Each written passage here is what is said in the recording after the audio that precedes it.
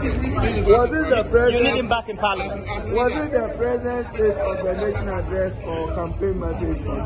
Why do you say that? I think that the president came to launch the campaign of his determined successor rather than deliver a state of the nation address. Our country, the economy is in peril. Ghanaians are going through unacceptable, excruciating hardships. The president ought to have apologized to Ghanaians that I came 7 years ago promising to redeem you and to end your suffering. I have failed in ending that suffering and therefore I'm sorry. Then conspicuously lost in the president's speech was any agenda to combat and fight corruption and economic growth. That's very disappointing.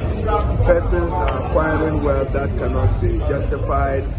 You have seen them spend $12 million of Ghana's money on fuel and Japan. And a few years ago, 51 million Ghana cedis were Yomi money. Judgment then was new. $12 million multiplied by 12 Ghana cedis is over 120 billion. So what has become of us after setting up the judgment commission? So the pressure was very high. I'm sure he came to deliver a state of the message on the Baumia wanting to succeed. He said they've kept the lights on. They've kept the lights on. In any case, fact be told that Dumson never ended in the hands of Ghana.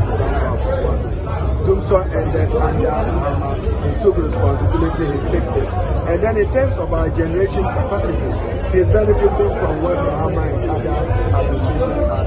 He just added there. So it was more a state of Maumia's campaign than a state of the nation.